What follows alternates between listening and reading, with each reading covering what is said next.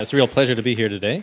I'm going to take you through three parts in the talk. I'll give you the story of cancer and try to explain why evolution is really at the center of it, and then talk about how we can use evolution both to treat cancer and to prevent cancer.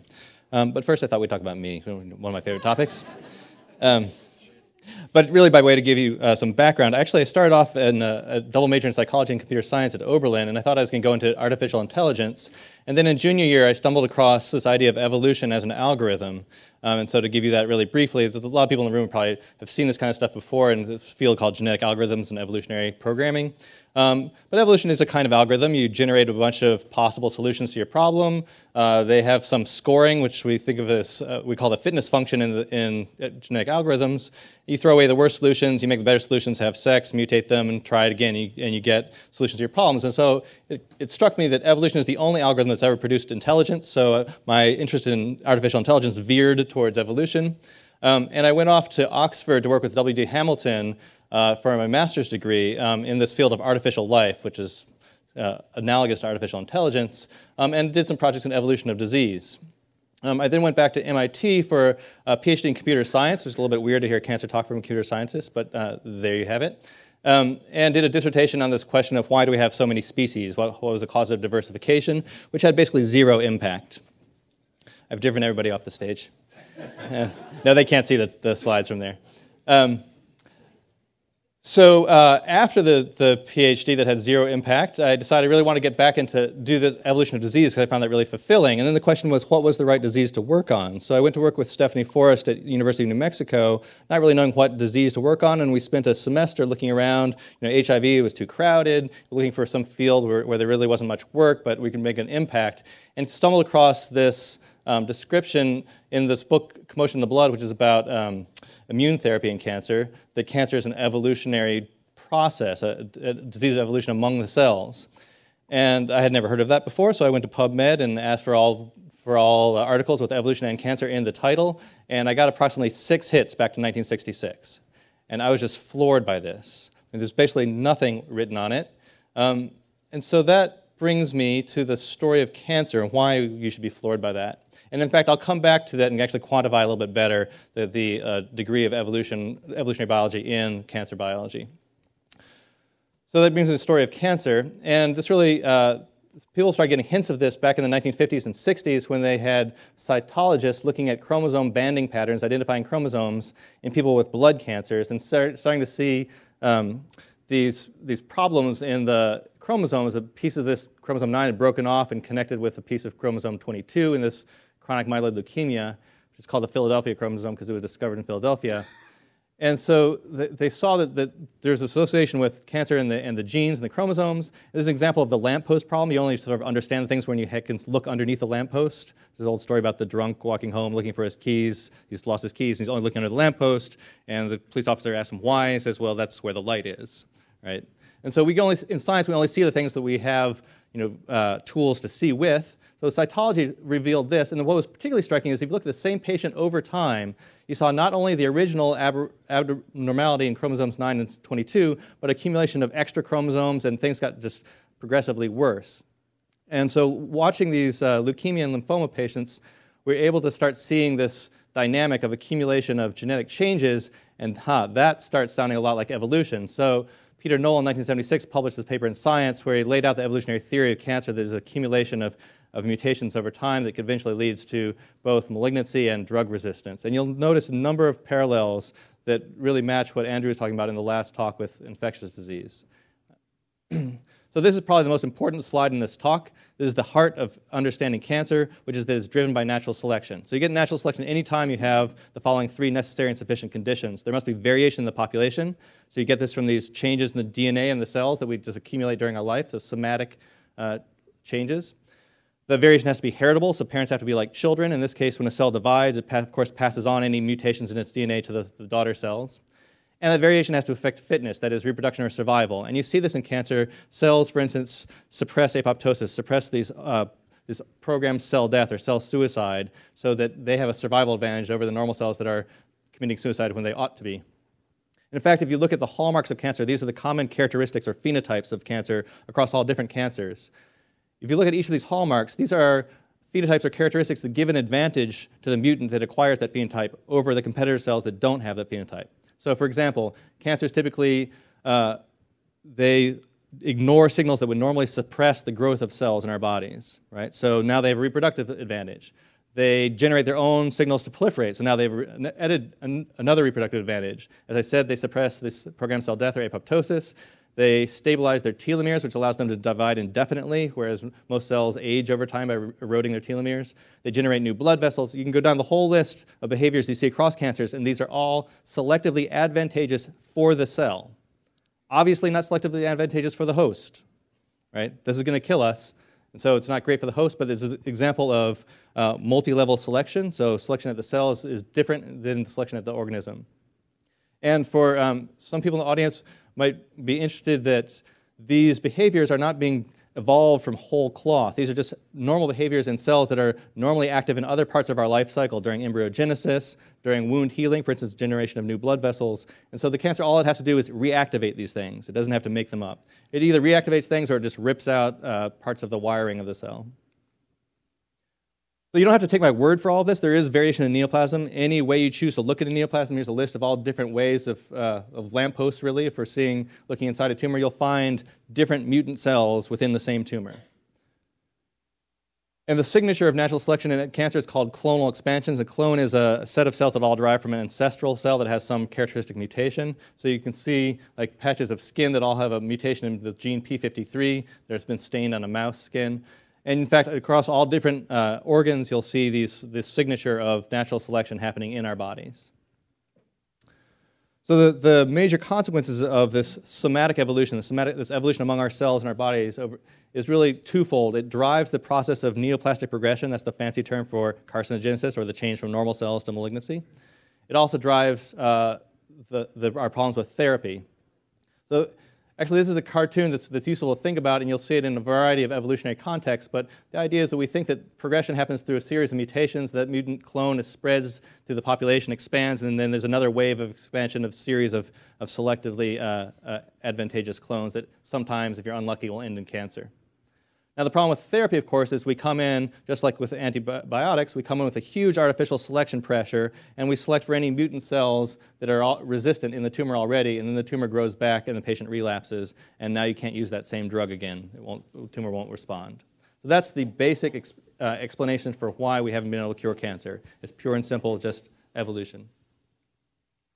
Now, I wanted for some people that aren't familiar with the clinical trial process, the way we develop these drugs, there's important lessons here. One is this phase one. The very first thing we do is we ramp up the dose to find the best dose. And that depends on this dose response curve. That is, when you have too little drug, you get no response. At some point, you get a sweet spot where you're starting to get a response, usually in this case, killing the tumor. And at some point, you get so much drug that you get diminishing returns. So this is typical of pretty much any drug. And so the way we try to treat cancer is we try to get as far up this curve as possible to kill as many cells as possible. Now, most cancer drugs just kill all proliferating cells in your body, so not just the tumor cells, but also your normal cells. So if you go too far up this curve, you also kill the patient. So you're going up, you're dosing and increasing the dose until the point where you kill more patients from their drug than are being killed by the cancers, and then you back off slightly. So this is why chemotherapies are so toxic, because we're basically trying to kill the patient, or get as close to killing the patient as possible. But in order to get the most therapeutic effect.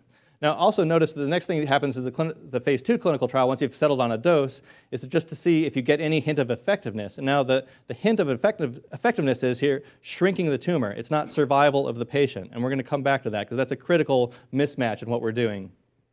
And then we go on to the phase 3 clinical trials, which typically do look at survival, and we find a lot of the phase 2 drugs fail in phase 3.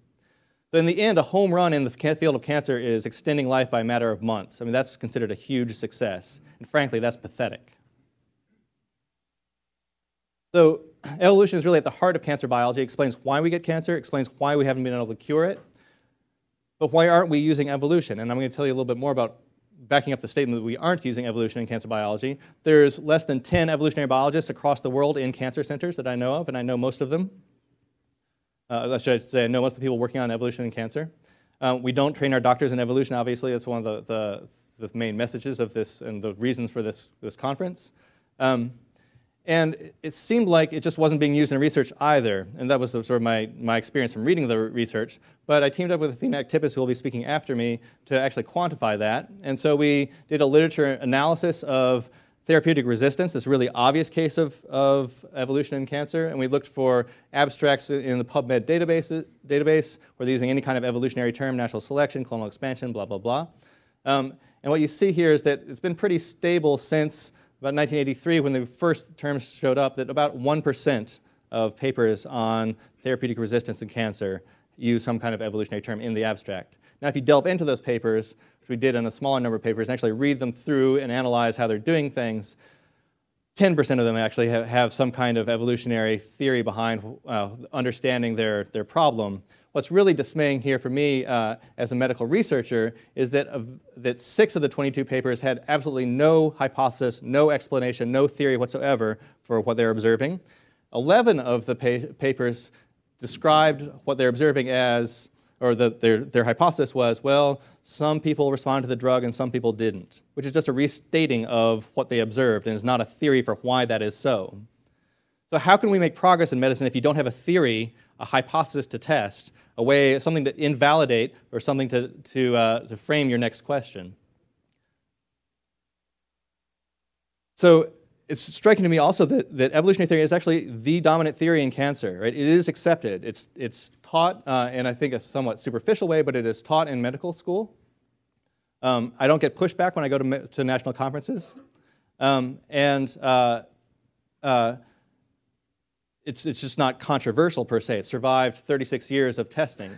But even in the most obvious case of this, it's actually not being used. So why is that? Well, Athena is actually leading a project to ask why isn't it being used. And I don't think she's actually going to talk about that in her next talk, but you can ask her about it. And the other critical point here is that virtually nobody dies of chemosensitive disease. We actually don't have a big problem in finding drugs that kill cancer cells. What we have a big problem is in finding drugs that actually extend life. Because they select for resistance, and then the patient dies from the resistant disease. So this is actually a huge opportunity for us to understand resistance, prevent it, and treat it. And I'll come back to that. So here we go, treating the cancer with using evolutionary principles. Well, we actually have a proven example of how this can work. You can figure out the mechanism of resistance. What is the drug selecting for? And then you can design a drug that works on the resistant disease to your first drug. So this is Gleevec in chronic myeloid leukemia. It selects for mutations in the BCR-ABL oncogene that prevent the drug from binding to the cancer cells. And people designed dasatinib and another drug that still work on that Gleevec-resistant disease. So it can work if you actually look at what your drugs are selecting for and then go after that resistant disease. So we're taking this strategy into acute myeloid leukemia, which is a much more deadly disease. We're doing the genomics of the samples pre-therapy and when the patients relapse to understand what are the selective effects of our therapy and how can we address them. I put this slide in here because I think this is the most important advance in cancer therapy. Unfortunately, it's not my paper, but it's the paper by Bob Gatenby down at Moffitt Cancer Center. And it's a paper entitled Adaptive Therapy. And the idea behind adaptive therapy is not to kill the tumor. So this is echoing some of what Andrew was talking about. Not to kill the tumor, but let's just keep the tumor stable. Let's see if we can keep people alive. Rather, the goal should be keeping people alive, not removing the tumor per se, if those things are in opposition, and I think they are. So the idea here is just to adjust the dose of drug you're giving to keep the tumor the same size. So the algorithm goes, start with high dose to try to get the tumor under control, then check the tumor every 3 days. If it doesn't grow, don't do anything. If it does grow, then look at the previous time you checked. If it also had grown then your dosage is too small and you have to ramp up your dose. If it hadn't grown in the previous time you checked, then your dose is doing just fine and you can try ramping down the dose. So you reduce the dose. So this is the data. He did this experiment twice with ovarian cancer cells injected into immune-compromised mice. This is a very aggressive cell line. The upper curve is when you don't do any kind of treatment. The next curve is when you do a standard high-dose treatment, so you knock the tumor back, but resistant cells grow and it comes back, or it's back. And then this lower curve is adaptive therapy. And they actually could keep the mouse alive indefinitely. They eventually had to sacrifice the mice because they were getting too old. And note that this is not a new drug. This is actually carboplatin, one of the major cancer therapy drugs that's been around. It can be used on any possible drug. It's only been done this once on mice with this one cell line, so we can't take it to the bank yet. And so I convinced Bob to put in a grant to try this in all the different major breast cancer drugs, and we're waiting to see if we're going to get funded on that. So there's things we can do to treat cancer with using evolutionary theory. There's also things we can do to prevent cancer. Now, as Andrew mentioned, there's parameters we can analyze that affect the rate of cancer, rate of evolution, and we predicted those would predict the rate of progression to malignancy. So those parameters are the mutation rate, the population size, the generation time, and these all go into the generation of this variation that Andrew was talking about. And then the rate of clonal expansions, is how we'd say it in cancer, or the strength of natural selection, which is the other side that Andrew was talking about. And since most tumors take decades to develop from the very first hit to when you feel sick or die, 20 to 50 years often in most cancers, if we could change that rate by just a factor of 2, you would not die of cancer. You'd die of something else. So this is, again, a huge opportunity. So we've gone out after that with non-steroidal anti-inflammatory drugs, or NSAIDs, like aspirin. Now this is a recent, this panel on the left, is a recent meta-analysis across all cancers where they've done tests with randomized controlled trials of NSAIDs, and found that NSAIDs in general suppress cancer, prevent cancer, by about 20%. It's much more effective typically in the GI cancers, colon, esophagus, stomach. And this is from our cohort of Barrett's esophagus patients that do progress on to esophageal cancer if they don't take the NSAIDs, and much less frequently progress if they are taking NSAIDs. And the NSAIDs actually worked very well even in the patients that had very high risk tumors, the pre-malignant tumors that had a lot of genetic instability in them. That's what this lower panel is showing. So we want to know, we hypothesized that NSAIDs are actually reducing the mutation rate within the tumor. And it turns out there's some recent work in evolutionary biology that shows that if you take multiple time points from an evolving system, then you can actually measure the mutation rate in vivo. So people have done this in viruses mainly, and we translated it into measuring these pre-malignant tumors where we're watching the patients to see if they go on to get esophageal cancer. So we actually had 4 time points, so we could measure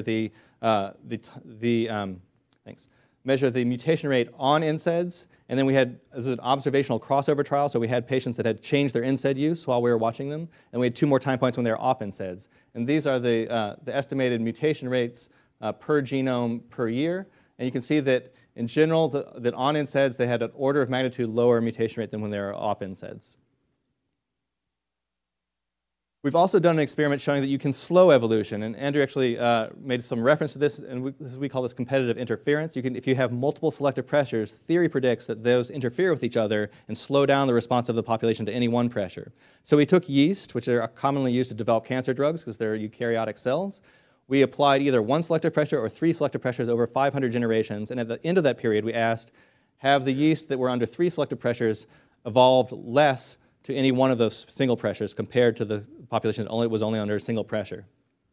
So this is the pressure here was limitations in histidine. These yeast can't produce their own histidine. And what this shows is that the yeast selected under 1 pressure were much more fit than the yeast selected under all pressures over here. And this is a summary of all the 3 different pressures.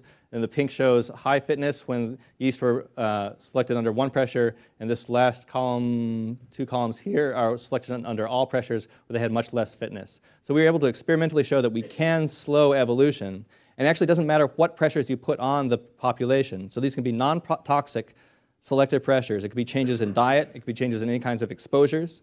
And we think this is a possible mechanism for slowing progression to cancer just by sort of messing with the population, pushing it around with some high broccoli diet or whatever it is.